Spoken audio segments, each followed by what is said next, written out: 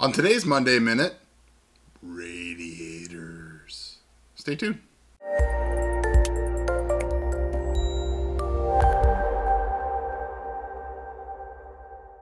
The PrinterBot Simple Metal's full metal construction combined with a GT2 belt pulley system produces a 3D print that rivals that of most 3D printers costing thousands more. The 1.75mm Ubi's Hodden can print down to 100 micron resolution, and calibrating the Simple Metal's build plate using the auto leveling probe couldn't be easier. Learn more about my favorite 3D printer and the winner of Make's 2015 Thin Wallet Award by visiting printerbot.com. Okay guys, as many of you know, I've been rebuilding my system, which means bigger, badder radiators. So we're going to take a quick look. The XSPC RX480 So inside this box of awesomeness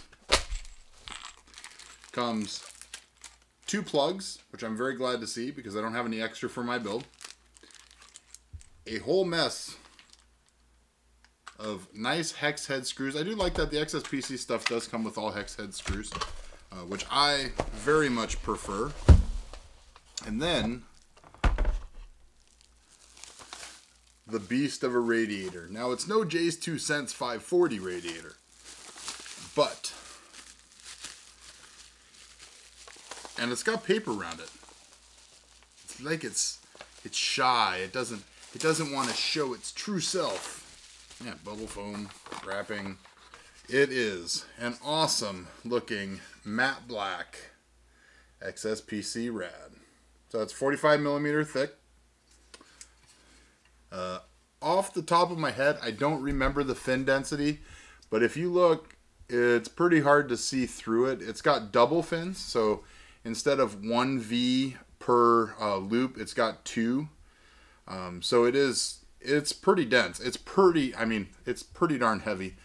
The one thing that is nice about this is it does give you the option of either bottom, top, depending on your orientation, and then side. I will say that I don't know how. I was kind of hoping this would be one of the 6-way ones, which has them on the other side as well.